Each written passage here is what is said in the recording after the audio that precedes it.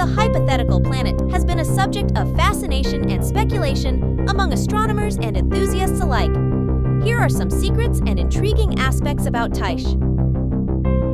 Origin of the hypothesis, Métis and Whitmire proposal. Tyche was proposed by astrophysicists John Métis and Daniel Whitmire in 1999. They suggested that a massive planet in the Oort cloud could explain the unusual trajectories of long-period comets entering the inner solar system. Location in the Oort cloud.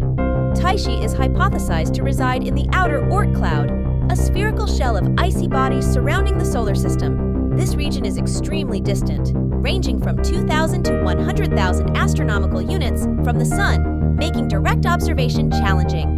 Mass and size speculation. If Tyche exists, it is speculated to be a gas giant, possibly 4 times the mass of Jupiter. Its large mass could influence the orbits of nearby objects. Infrared search with WISE mission. NASA's Wide Field Infrared Survey Explorer conducted an extensive survey of the sky in infrared wavelengths from 2010 to 2011. One of its objectives was to search for unknown large objects in the outer solar system, including Tyche.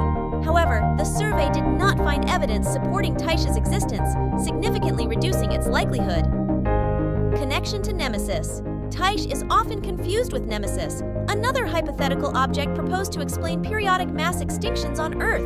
While Nemesis is theorized to be a distant companion star, Tyche is proposed as a massive planet.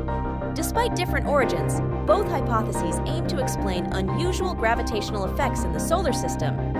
While the search for Tyche has not yielded direct evidence, the hypothesis has spurred interest and research into the outer solar system's structure and dynamics. Continued advancements in telescope technology and data analysis may eventually provide more definitive answers.